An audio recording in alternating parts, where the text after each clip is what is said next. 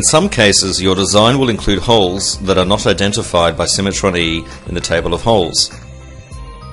In such cases, you can define these holes manually so they can be automatically recognized in the current and future projects.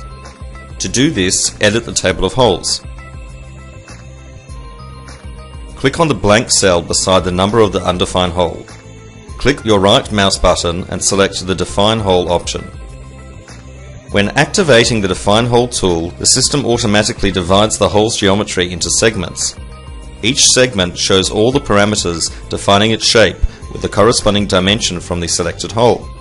To define which parameters you want to show in the table of holes, select the value you want to assign a parameter name to and click on the Attach New Parameter.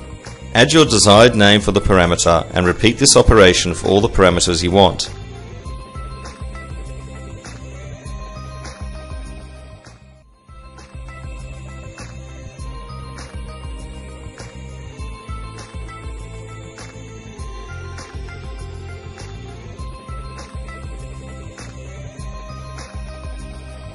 Add a picture of the hole.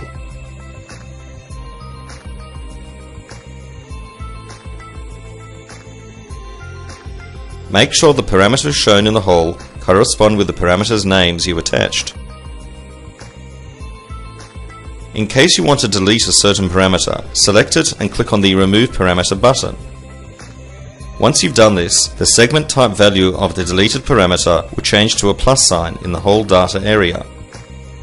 This sign helps you to distinguish between parameters that exist and can be assigned to a name to those that can't, such as the diameter parameter in this case. Once all of your parameters' names are defined, save your new hole.